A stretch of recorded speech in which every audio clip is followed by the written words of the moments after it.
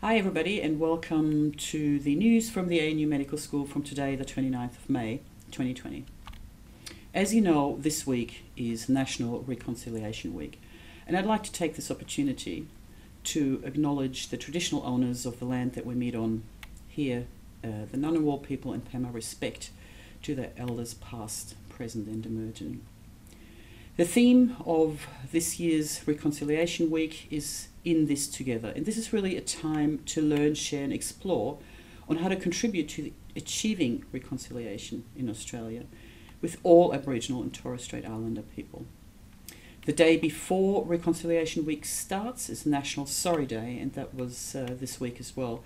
And this is a time to come together and share ideas and steps towards healing for the stolen generation and for their families and their communities.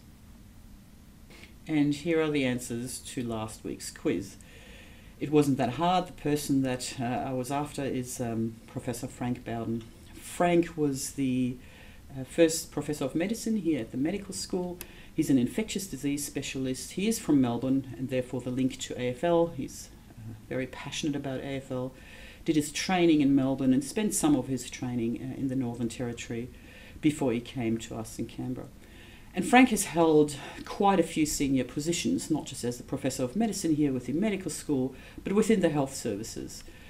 He was the Acting Director of Medical Services, he was the advisor to the Minister, and recently Frank has been at Calvary Hospital as a Director of Medical Services there. Very sadly for us, but probably good for Frank and his family, he's decided to retire and move back to Victoria, where I'm told he's bought a bit of a property and is taking some time out to learn how to ride a tractor. What is Frank most known for, apart from the 2 books that he's published? He's also most famous for a rendition of Psycho Killer at one of the graduate balls. And as I said, Frank likes AFL. He is also, or was, an up-and-coming soccer player. Unfortunately, the last game that he ever played was against the medical students who took him out. I do understand broke some ribs, but that was the end of his very promising soccer career. Anyway, congratulations to the winner. That was Professor Desmond Yip. Here's this week's quiz, and again you have to think a little bit laterally and relate it to coronavirus. So what I'd like to know is, who is this man here behind me? What did he invent, and when did he do that? Good luck. Please email me and I will see how you can think coronavirus in relation to this quiz. As you know, there is a plan from ANU to return to campus, and this is really just an update for you of the work that we've been doing over the last 2 or 3 weeks, which is mainly developing protocols, risk forms, get more information on room occupancy and sign-in sheets, and to develop an anatomy lab plan, as well as developing a form that every ANU employed staff and every student will have to sign. This work has been going on, as I said, for the last 2 weeks, and I'd really like to express my deep, deep gratitude and thank you to Wendy Diamond, Prue Rolfe and Tim Burrows, who have been outstanding in developing these forms. They have been sent to the college's Workplace Health Safety Committee and have been accepted. So we will be able to commence our clinical skills learning and teaching for the Year 4s on the 8th of June. The requirements for everybody is to at least consider to do the online infection control training. This is for staff. Students will have to do that. So to all the Year 4 students that you're starting very soon with your clinical skills training, we need to see evidence that you have completed this training. Please also either download the COVID Safe app or keep a diary, and we will put some information out on a template that you should be able to use.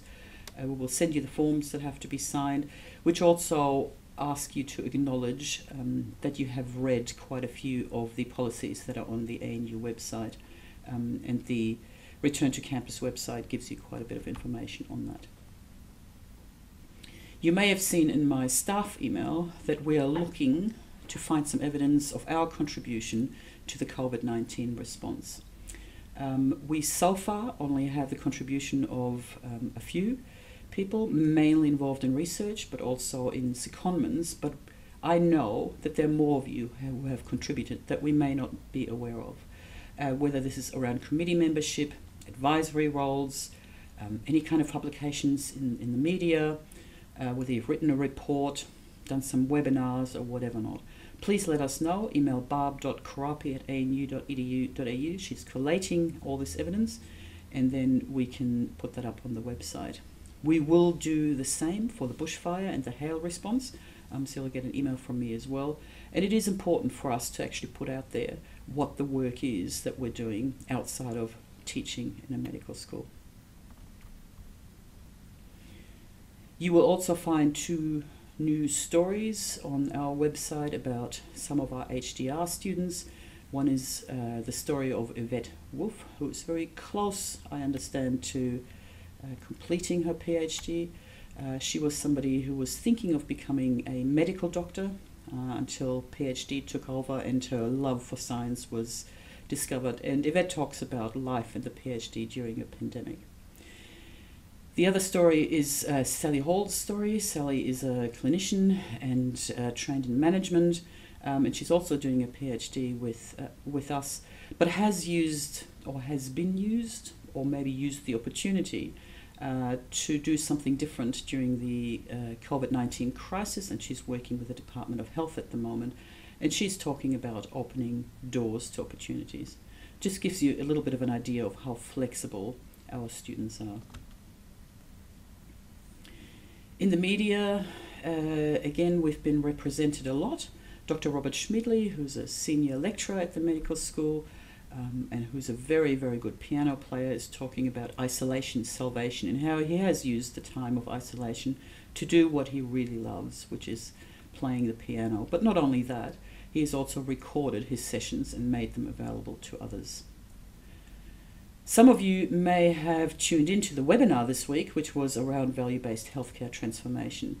And whilst it was great to hear a little bit about that, what I thought was most fascinating was to hear Professor Michael Kidd and Dr. Nick Coatsworth talk about values and how they were used to drive Australia's COVID-19 response. Those 2, again, have been in the media this week, as well as Sanjaya and Peter, and details are on my staff email from a few days ago. Tonight, there will be a documentary that you can stream in. This is running at 6 o'clock with a Q&A at 8 o'clock. It is entitled In My Blood It Runs, and it is really about the dreams, hopes and rights of adolescent Aboriginal and Torres Strait Islander in Australia. The link for you to tune in is here. Just a pre-announcement, the Medical Education Council, which is a subgroup of the medical deans, will run a webinar on the 18th of June at 6 o'clock, and it will be around learning during COVID. They may call it ACDC, after COVID, during COVID, and this will probably be a panel discussion with lots of students from around Australia for them to tell us really what they learned, how they learned, and what they think this learning has resulted in for their future career as doctors. Some of you may have also tuned into the Vice Chancellor's Forum that was running this week. There will be more for our HELT, I understand, over the next few weeks, particularly talking about the budget. The Mental Health First Aid course that I've talked about a few times now is finally going to be offered to our 3rd year students. So we have funding from the Medical Deans of Australia and New Zealand for 2 years, 1 year cohort each, and this year we will offer this to our 3rd year students. Within the school, and particularly within the phases, we are this week and over the next few weeks mainly worrying about exams, the format of the exams and the timing of the exams. We have also been speaking to the Policy and Practice Associate Dean. This is Emily Lonchar, not Langsar, as most of you would say. And we're trying to set up some focus groups to talk to her and to her team because she needs to hear what kind of contribution our school members, academics, make to policy, and particularly translating that policy into practice. Some of you may have tuned in last night when I gave a presentation to the whole school. If you haven't been able to, you should have received an email today with a link so you can look at the presentation and listen to the questions that were asked. And what I mainly talked about, apart from return to placement, was the budget. You would have read in the papers or seen from the Vice-Chancellor's email that ANU has taken a big financial hit. This was for hailstorms, bushfires and COVID, and needs to make up $225 million, and $100 million of that needs to be made in savings from expenditure. The College of Health and Medicine will have to carry a large burden, around $10 million or $11 million or so, and this will be distributed across the 4 schools and the College of Health and Medicine as an entity as well. We don't exactly know the details yet, but you can imagine that this is very serious, that we need to think about some savings that we can make, see if we can raise some revenue, but we will particularly look at our expenses and see where we can cut that back a bit. This is going to be painful. It is not up to just me to decide where we're going to make the savings. So if you've got any ideas, any thoughts, anything where you think you can help or make some savings in what you do or how you do it, I would love to hear from you. Katrina Chappell, the school manager, and I will meet with some of the groups next week, and we'll stick our heads together and see whether we can come up with some solutions to make a saving, which may be around the 10% mark of our total budget. So that was all from me this week. Please remember, although we don't have any coronavirus in the ACT, there is still coronavirus in Australia. Stay home if you're unwell. Follow the testing guidelines. Wash your hands. Maintain your social distancing. Look after yourself, but particularly look after your friends and your family as well. Email any comments as usual to the usual email. Have a great weekend, and I shall see you next week. Bye-bye.